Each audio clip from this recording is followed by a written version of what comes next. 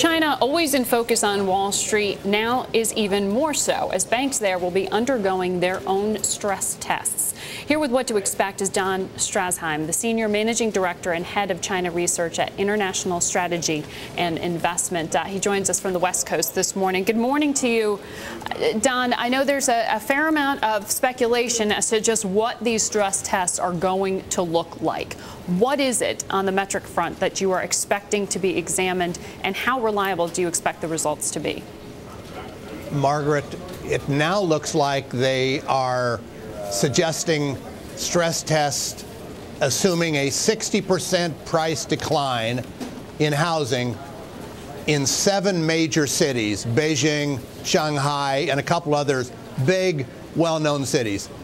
That's an extraordinarily severe stress test, because that would leave house prices in those cities about 40% lower than they were 5 years ago, and while incomes are up about 80% from where they were 5 years ago. So I think, quite frankly, they are also still unrealistic. But what I think is not important. What is important is what Beijing is trying to do to assess the potential risks in this area. And in your most recent note, you highlight there are 2 cities in China that are sort of special cases, but you're emphasizing that these are 7 cities that are very much in focus with this 60% figure. Because of those headlines that broke last week, and we had reported about some of the handicapping of results, did cause some fear. But it sounds like you're saying the severity of the metric is a good thing here.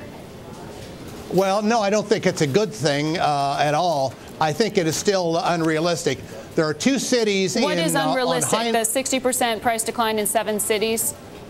That's correct. 60% price decline is unrealistic in China, except in the 2 cities on Hainan Island, which they call China's Hawaii.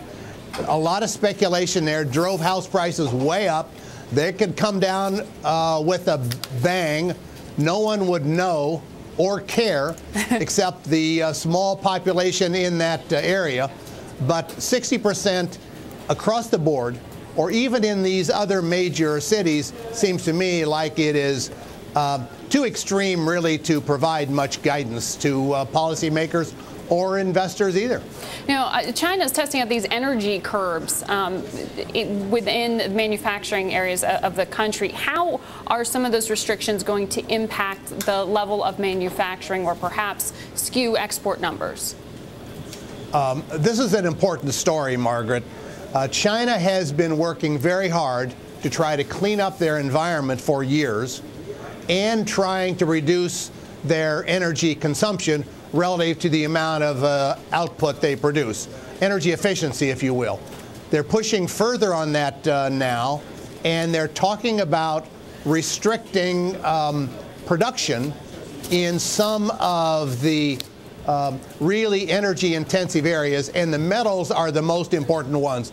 So we need to watch and see just how hard they push on this, but it's clearly a focus of the government in the long term. Yeah, a concern that they might be sacrificing some growth there and trying to meet their own deadlines. A story here caught my eye, and I want to ask you about it, and that's this idea that China's relationship with Iran, their ties, trade ties perhaps being strengthened by sanctions on the U.S. front against Iran. How much are you seeing in terms of activity with Iran right now? Well, not a great deal, quite frankly, with Iran in particular.